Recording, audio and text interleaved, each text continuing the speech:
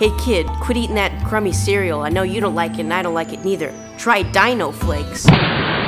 Dinoflakes! That's right, kids. You'll love Dinoflakes. What's so special about Dinoflakes? Well, 82,657,000 years ago, great dinosaurs roamed the earth and then died.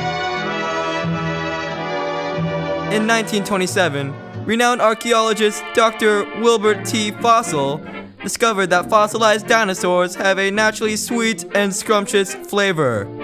To this day, the fossil family has carried on the tradition of their great-grandfather by continuing to mine for Flakosaurus rex, the sweetest breed of tasty dinosaur. Dinoflakes taste so delicious and vintage. That's right, kid. Aged to perfection.